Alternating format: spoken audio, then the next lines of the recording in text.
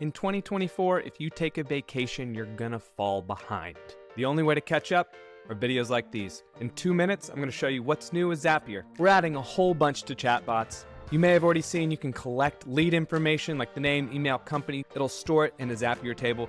But something new is just released: suggestions. You can create questions in the form of a button that users can press to get the answers they need. So things like, can I schedule a call? Or what does your company do? You add them here and then just click create action. Then in the chat, you'll see those buttons that a user can click. All I have to do is click it.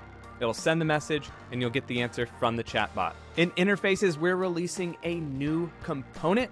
You can now embed iframes into any interface. So now you basically can take the internet and throw it into an interface. Tons of use cases here. Some examples come to mind, like adding a calendar.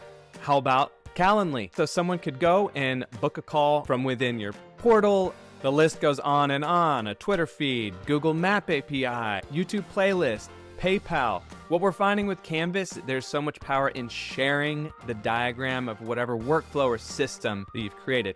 Another new feature we just rolled out is the ability to share with an entire team, to get these diagrams from Canvas into the hands of the people who need to see it.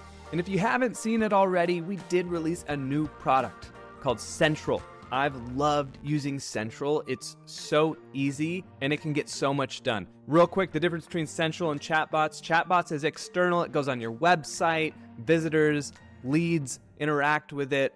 Central is internal. It's like a member of your team, helping you set up an automation, checking on internal data sources, things like that. You can check out a few new templates we've made. There's a Lead Hub template.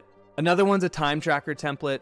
Things like tracking time for a project can be done all in Zapier. And I don't know if you saw it, but we had a webinar on April 17th with Zach from Aptitude 8. He had built a lead router app all in Zapier. He goes into the details about how he built it, how you can customize it. So be sure to check the recording out. We've also included a lead router template that's inspired by his build. That's it for April. Be on the lookout for more updates coming to you soon. And don't worry, go ahead, book that vacation. You can catch up on all the updates in our next video.